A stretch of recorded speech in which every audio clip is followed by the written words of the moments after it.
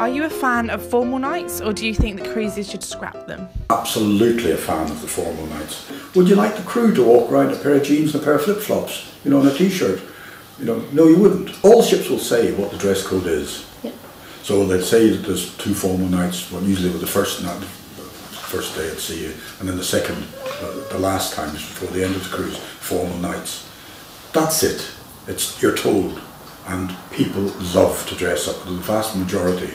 You will get the obvious comment, these jeans cost more than that dinner suit costs, why should I be allowed to wear that? That's not the rule, that's not what it's about. It's about looking smart, and being together as a dress code. Sadly, some people just like to go against the grain and create a bit of a scene, a bit of a fuss. And if you don't like dressing up, go on a cruise ship that doesn't dress up. There are plenty of them out there. Do you think cruise lines should introduce more than 2 formal nights? Not everybody wants to dress up.